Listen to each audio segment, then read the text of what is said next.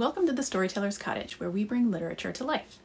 Today let's talk about the most important element of any immersive event, the activities. We've discussed how when you're hosting an event that's meant to take place in another world, like a Harry Potter party or an Alice in Wonderland tea, you'll do the obvious preparation, like putting up some decorations that would belong in that world and serving some food that comes from that world. But the real reason your guests will feel like they've actually traveled into the story is the things that you do during the party.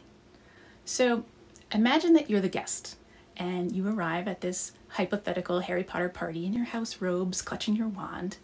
In that moment, between when you ring the doorbell and your host opens the door, you will have a moment of panic hope, where your brain says, "Oh, I hope this is good, but what if it isn't?" That Potterhead fan deep down inside you really wants that door to open onto Hogwarts. So if this event turns out to be just a normal get-together at a friend's house where everyone stands around eating and drinking and chatting, that's fine, but it's certainly not the enchanted evening that your secret internal book nerd was hoping for. But if you have to give a password to the fat lady to enter the house, and then you sit on a stool in the front hall with the sorting hat on your head and hear someone call out your house, and then they hand you a Marauder's map of the house and you see that classes are set up in each room. So you go to the dungeon and you make potions, and then you go to divination and have your tea leaves read, and then you go to charms and you make a fancy wand with a dowel and hot glue and paint, and then you go to history of magic, which is actually a Harry Potter trivia game with all the other guests. You will have a spectacular time, and you'll remember that party forever. The secret to hosting a really thrilling, immersive event is to plan some themed activities throughout the party. Getting your guests up out of their seats and interacting with each other in a fun way that references back to the original book or story is the key. Now, some books or movies or stories don't have specific activities written into them, while others are full of potential activities that you can use. I mean, seriously, I can go on for 10 more minutes just listing off more Harry Potter activities, like playing Quidditch, learning martial arts defense against the dark arts, having a spell duel, having a Triwizard tournament. Honestly, it's endless. But let's say I sit down to plan a Twilight-themed event. Well, the ideas don't really come cascading out. But never fear. There are some easy basic activities that you can customize for any theme or fandom, and I'm going to explain to you how it's done. This list I'm going to give you will be sort of a template or a fill-in-the-blank for you to use to plan engaging activities for any themed event. The 3 basic activities that are always a hit at parties are a themed game, a hands-on craft, and a trivia contest. You can do 1, 2, or all 3, depending on the ages of your guests and how much space and time you have. You know, if you're throwing a Downton Abbey tea party for your grandmothers and great aunts, they may prefer to skip the game. Or if your group is made up of all small children, then the trivia contest might not be right for them. But this is a solid place to start. Think about what your guests would enjoy doing, then just customize these basic ideas to your favorite theme, and your immersive event is ready to impress your guests. And of course, you can add any additional activities beyond these 3 that sound fun to you. Let's take a Jane Austen book as an example. Pride and Prejudice, Sense and Sensibility, any of her books will do since the settings are so similar. Start to think about the Regency era atmosphere of the books and the sort of quintessential, often repeated situations that her characters find themselves in, and your brain will start to percolate with ideas to tailor those 3 basic activities to feel like they're taking place in a Jane Austen novel. For example, for a craft, you and your guests could make a little floral nosegay where you wrap a paper doily into a cone and add some flowers and ribbon. That's feminine and dainty, totally something you can imagine the characters from these novels carrying around, and it's easy to find the materials, simple to create, and they can take it home with them as a favor. Then, to continue with the Jane Austen example, for your game, you could adjust the goal of some common game to become something Jane-related, like pin the hanky on the fainting spinster, or spin the bottle of a homemade cordial and find a husband, or hide from the unwanted suitor and seek a way to become an independent woman, or anything else you can think of.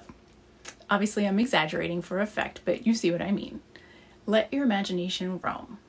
And if you have trouble getting started, you can look up online some lists of games for summer campers or icebreaker games for adults to get the brainstorming process started.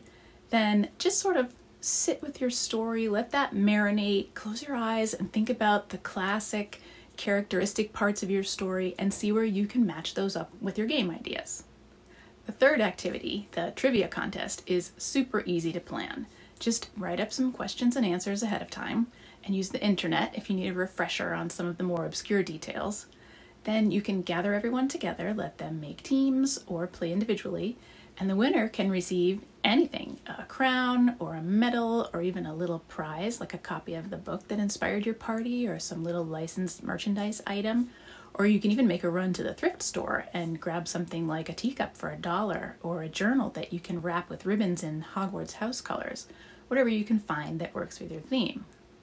And the contest works well as a final activity since once someone wins, it sort of brings closure to the event. You will need to sit down and do a little thinking to come up with just the right activities, but it's not brain surgery. You're creative, you can do it. Here's a little inspiration for you from some of the events that I hosted at the Storyteller's Cottage before the pandemic.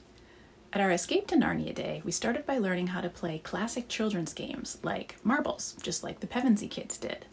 Then we went through the wardrobe where it was snowing cotton balls from thread hung from the ceiling to meet the White Witch, where she asked the trivia questions and we had to answer them correctly to be allowed to leave her castle. Then we ended up in the dining room for tea with tumnus that of course included Turkish delight. At our Outlander night, we had a fortune teller upstairs in the, quote, chapel who read people's runes. Then down in the Laird's Leg pub, we played a Scottish game called Blethers, where players had to guess who said a particular quote from the show. Then in the Cottage cloister, we made bookmarks and cards using paper scraps with Scottish-themed prints, and we ended the night with a sing-along where everyone sung that beautiful Outlander theme song. At our last night on the Titanic party, we welcomed everyone with drinks on a tray as they checked in for their voyage. Then we had a Morse code challenge game and a photo booth set up with luggage and nautical flags, and each person found a message in a bottle at their plate when they sat down for dinner that contained an era-specific topic for discussion. Then we had a live harpist and fiddle player wearing life jackets, playing music that people could dance to after dinner. And after dessert, the unsinkable Molly Brown came around yelling that the ship was sinking, and as everyone left out the back door, we gave them each a survival kit containing arm floaties, a whistle, and white lifesaver candies. And we even had a really fun Leap into the Unknown party on Leap Day, where the theme was discovering new things and trying new things. We had a scavenger hunt and a blind taste testing of really weird foods, and our craft was to make evil eye keychains to ward off bad fortune in the future, and our resident storyteller made up tales about Leap Day William, who is a character from 30 Rock, and then we all learned this weird Victorian parlor game that no one had ever heard of called Reverend Crowley's Game. And as you can see from the pictures, a fantastic time was had by all. So good luck planning some fun activities for your immersive event, and let me know in the comments what you came up with. If you'd like more specific ideas for activities for popular themed events, check this playlist to see what we did in the past at the Storyteller's Cottage. And please check out our Patreon page if you'd like to support the creation of our custom murder mystery party kits.